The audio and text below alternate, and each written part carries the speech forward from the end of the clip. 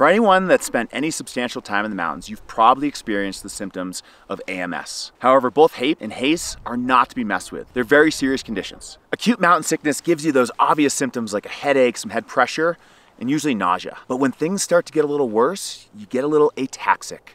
And that's when you have troubles getting sure-footed and walking properly. You get a little bit dizzy, get a little bit imbalanced. One of the biggest things with HAPE, that's high altitude pulmonary edema. That's a respiratory issue. It's if I see my climbing partner or some member of my team having shortness of breath at rest. When AMS progresses to HACE, that's high altitude cerebral edema, that's a swelling of the brain. And one of my biggest cues here is when someone's mental status starts to become altered.